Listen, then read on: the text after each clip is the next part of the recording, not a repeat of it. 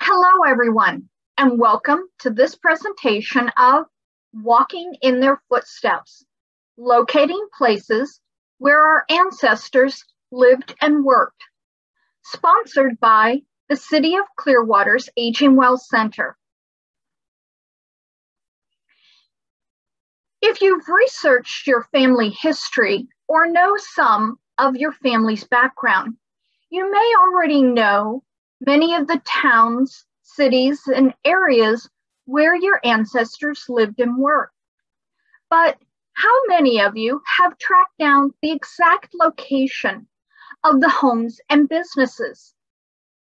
In this presentation, we'll look at some of the different types of records that you can use to track down those exact locations. The ones that we'll be looking at in this presentation are directories, vital records, other types of government records, travel records, newspapers, maps, and family papers. Needless to say, these are not all of the types of records that are available that might give you clues to an address, but these are some of the more common ones and ones that are easier to start with. During this presentation, I'll go into more detail on each one of these categories and show you examples of each. Let's start with directories. City directories have been around for a very long time and can be very helpful to give you addresses and even some additional information, which I'll show you in a moment. Telephone directories became common once most households had telephones. These two types of directories can often be found online, although some of them you may have to contact the public library or the historical society near the location of where your ancestors lived and worked. Was your ancestor a member of a profession, such as a doctor, a lawyer, or a minister? Many of these people were part of large professional organizations, and some of these organizations put out directories. If you go online and do a search for the name of that organization, you may be able to find those directories. Maybe they were part of other types of organizations, such as a fraternal order or a social club. It's possible that those individual organizations may also have put out directories of their members. Was your ancestor in the military, or were they a civilian worker connected to the military? In the 1900s, in particular, there were directories put out listing those who were in service or connected to service. Again, if you go online, try doing some searches to see if you can track down your ancestor in one of these directories. This is an example of a city directory from 1920 for Washington, D.C. My grandfather, as a young 20-year-old, decided to go to Washington for about a year or so to find work in the post-World War I era, when there were a lot of new government jobs available. If you look in the directory alphabetically by the last name, and then within that group, look alphabetically by the first name, you may be able to find your ancestor in whichever directories they may have appeared in. In this example, my grandfather, Raymond, can be found in Washington, D.C. in this 1920 city directory. It tells me that not only was he living there, it tells me his occupation. He was a typist. It even tells me where he was working. He was at the War Risk Department, which was a government department set up in order to handle insurance claims as part of the war. It tells me that he was renting at 1736 G Street Northwest. It's common in these city directories that they shorten the entry as much as possible. So if you don't see what type of street, such as street, avenue, place, then if that's left out, by default, it usually is street. If it's another one, such as avenue, it will usually include that in the address. When I look at that particular address on a map, I get a whole new perspective of what it must have been like when he was living there. Although the apartment building that he lived in is long gone, and it's now large office buildings in that area, I know from the address that it had to be located somewhere on this block, which, as you can see, was right across the street from the White House. Another type of record, which is commonly available, which may give you location information, are what are called vital records. These are birth, marriage, and death records, and you can also include divorce records. Often, these types of records are already in your own family history collection. Go ahead and take a look and see what kind of information you might be able to find. For example, in this 1919 marriage license, you can see that the address for both the bride and the groom were given at the time that they applied for the license.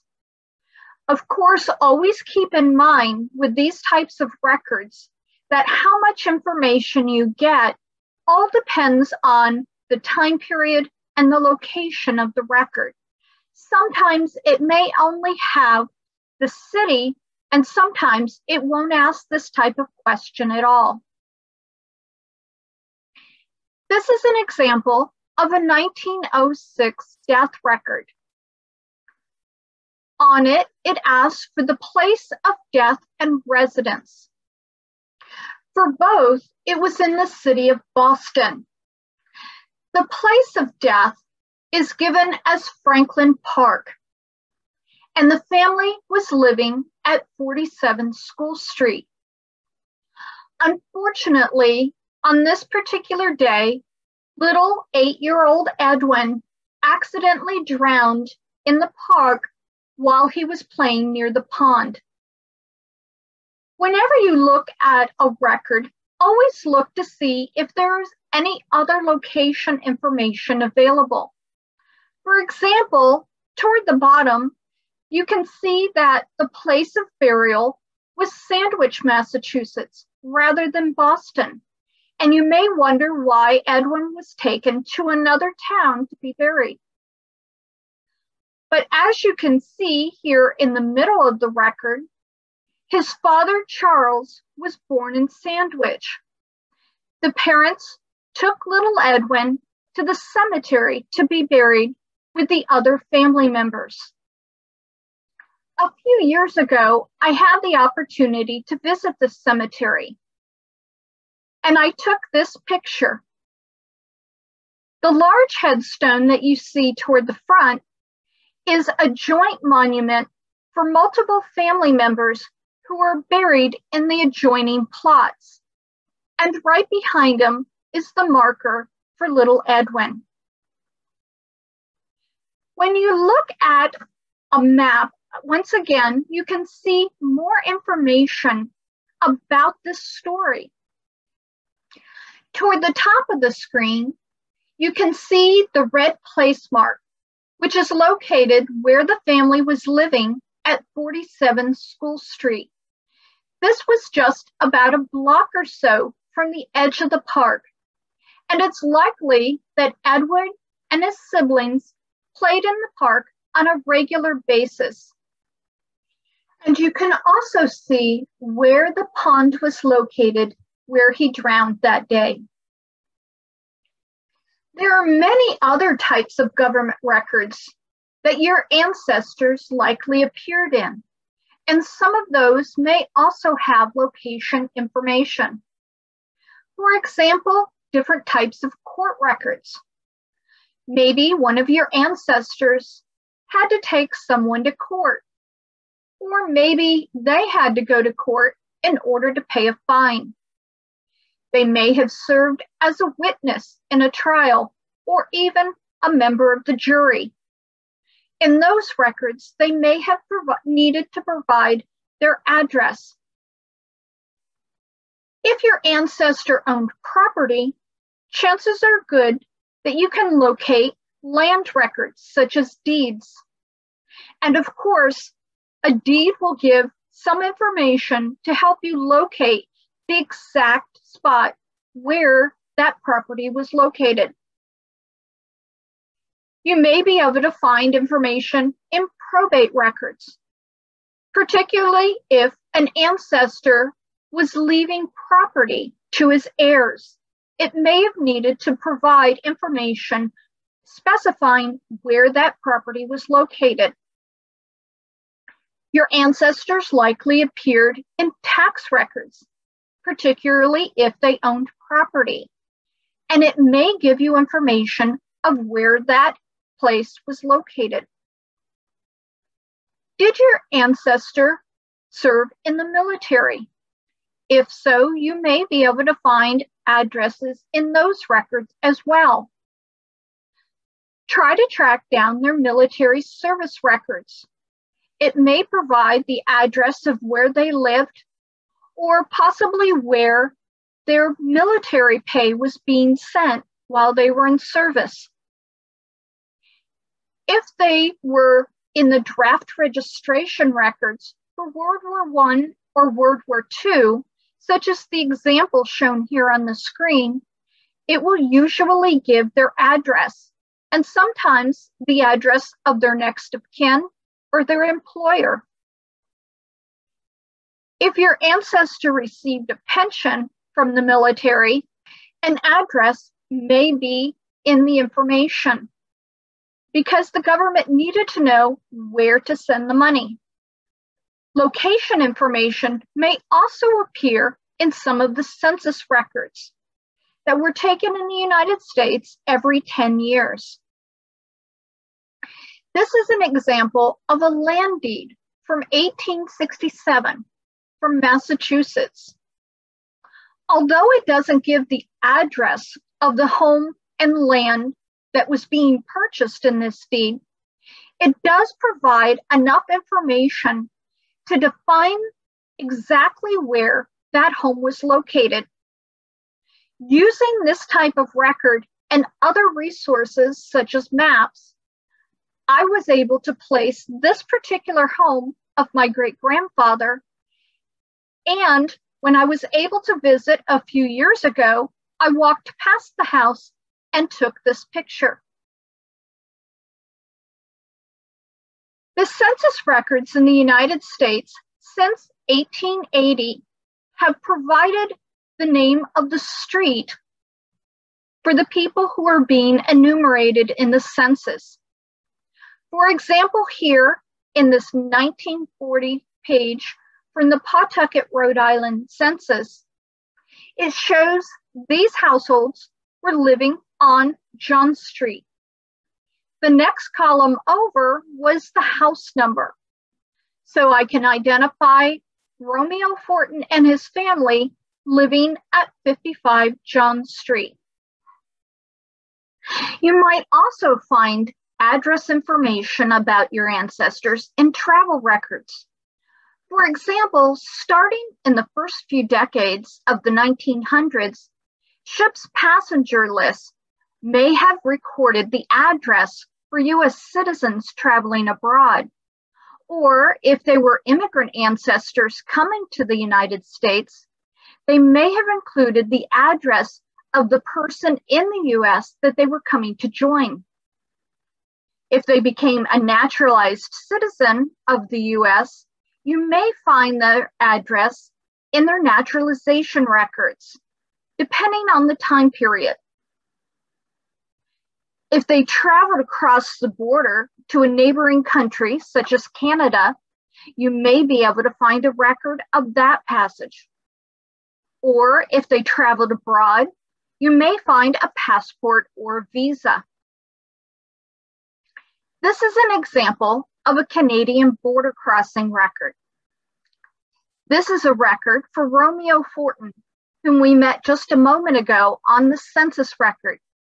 In 1925, he took a train to Canada. And as you can see, he was living at 55 John Street even back then. It also provides the information of who he was going to visit with. His uncle, Napoleon Bassett, in Montreal.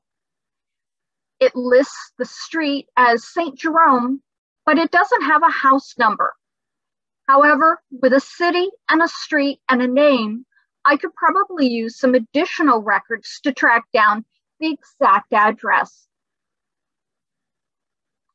Newspapers are a great way to find information about your ancestors, particularly if they lived in a small or medium-sized town. People were talked about in the newspapers much more often in the past than they are today. I tend to think of newspapers as the Facebook of their day. Quite often, towns had a society column, which talked about all of the information that was going on in town, such as who was having dinner with whom, who was traveling out of town or had visitors, and who was in the hospital. You can frequently find your ancestors mentioned in these columns. Maybe something more interesting happened to them, and they had an entire article written about them. For example, in one newspaper from the 1920s, I found an article written about an ancestor who was injured after a horse stepped on his foot. You may find address information in obituaries and funeral notices that appeared in the newspapers. And often your ancestors would appear in public notices. For example, when an ancestor passed away, frequently the executor of the estate was required to put a public notice in the newspaper in case there were any outstanding debts. And of course, it would have an address to let the people know who they were talking about. You may also find them in classified ads if one of your ancestors was selling something. I once found a classified ad that a relative had placed in the newspaper because he had found a lost dog and he wanted to let the owner know where he could find him. You may also find information in advertisements, particularly for a business that your ancestor owned or one that they worked for. This is an example of an obituary in which it lists the address of the deceased. This happened to be one of my great-grandfathers, and I was able to go by the house some years ago and took this picture showing that the house was still there. A moment ago, I mentioned the society columns. To my surprise, I found that one of my second great-grandmothers was a society editor for one of those columns in her small weekly newspaper for several years back in the early 1900s. These people often didn't go through town asking for information. Instead, they would have people drop off or send them the information. So in her column, she mentions her address, number 82 North Broad Street in Johnson City, New York, and asks people to send her information to be put in the column. I found an old photo of the house. Unfortunately, it's no longer standing because it was torn down back in the 1970s for a freeway overpass. As you can probably tell by now, maps are very important to the process of tracking down the exact location where your ancestors lived and worked. There are a number of different types of maps that can be helpful, such as town, and city maps.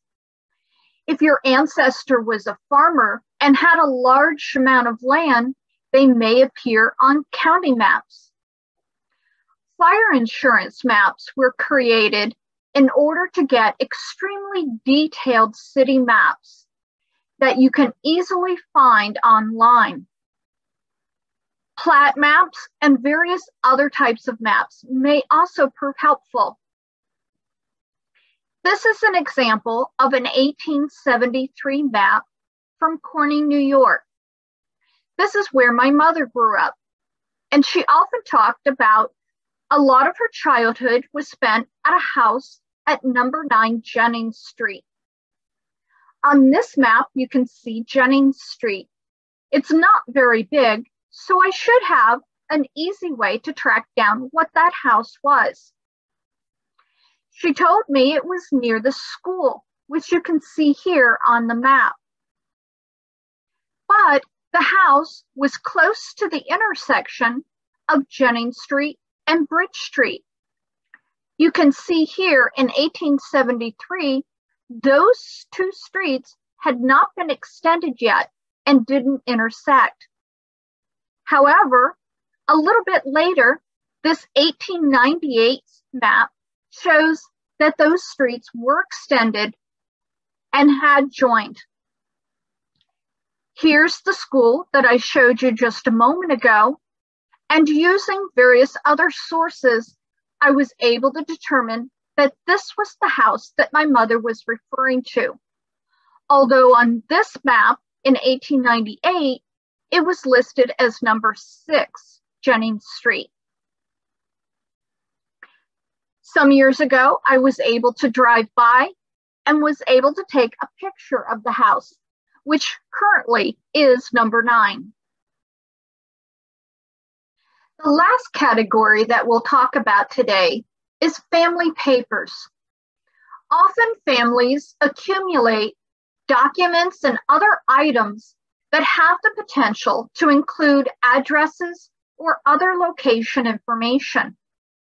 For example, postcards and letters, especially if you have the envelope in which the letter was sent. These would have to include an address so that they could get delivered. Diaries and journals kept by a family member may include an address or location information.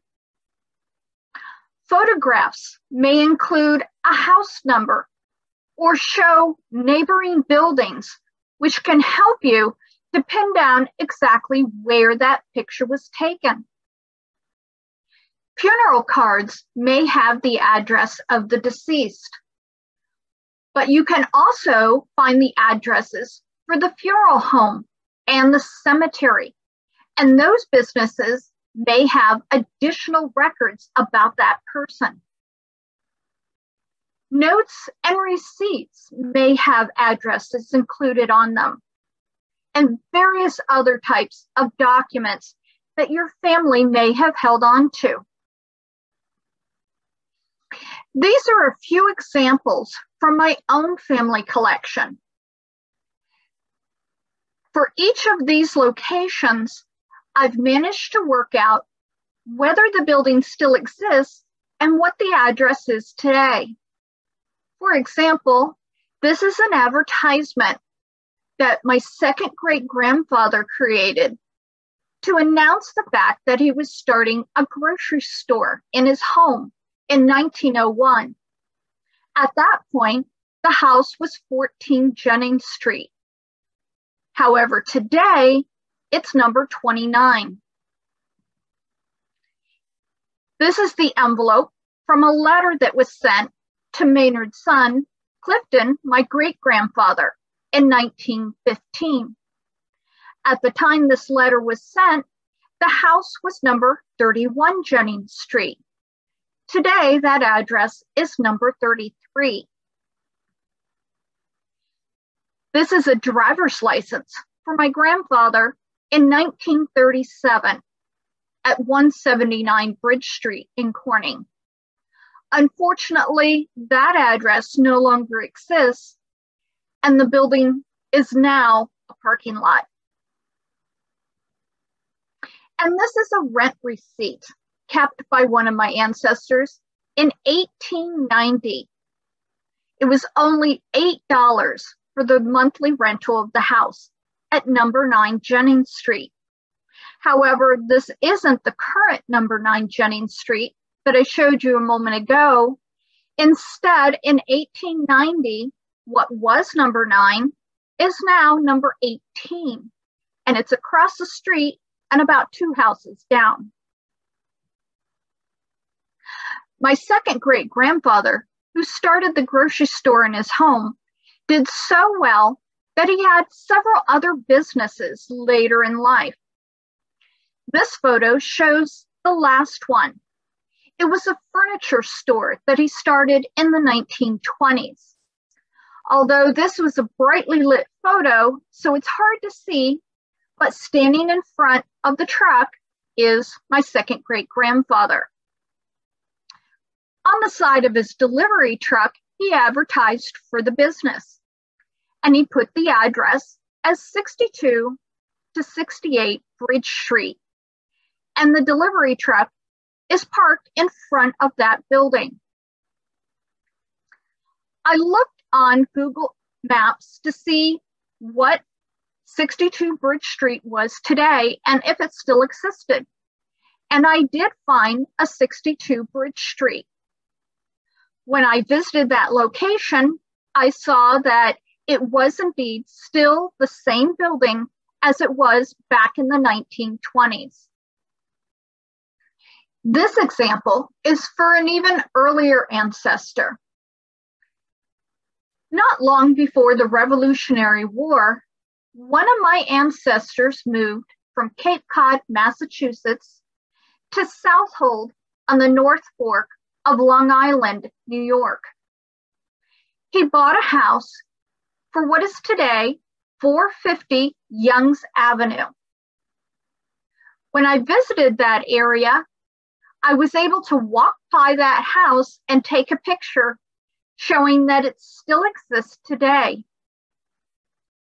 I believe that one of the reasons he picked this particular house is because he was the captain of a small boat that went between Long Island and Boston, Massachusetts, delivering and picking up goods.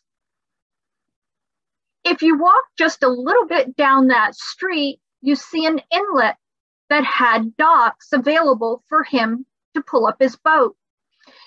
After taking a picture of the house, I walked down that street and found that even today, there are still docks where boats can pull up.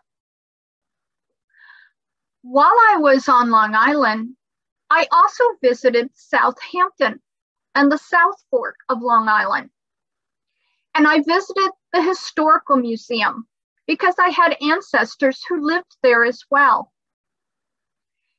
When I visited the museum, I found on the wall a large map had been drawn showing the early town lots and the property owners for those lots from 1648 to 1878.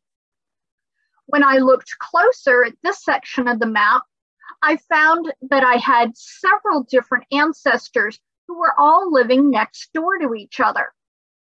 In fact, this largest lot of land in town for Thomas Halsey shows that he originally bought the land in 1648, and that's when he started building his first house. He is also one of my ancestors, and I was lucky enough to discover that that house still exists today.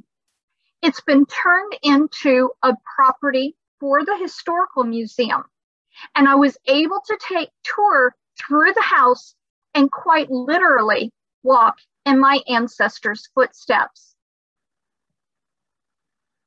So your assignment, if you're able to, track down some of the locations where your ancestors lived and worked, and plan a visit.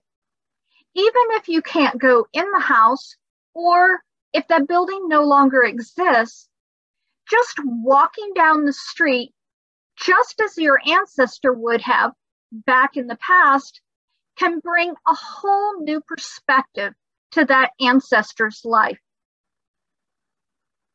On behalf of myself and the Clearwater Aging Well Center, thank you so much for joining me for this presentation.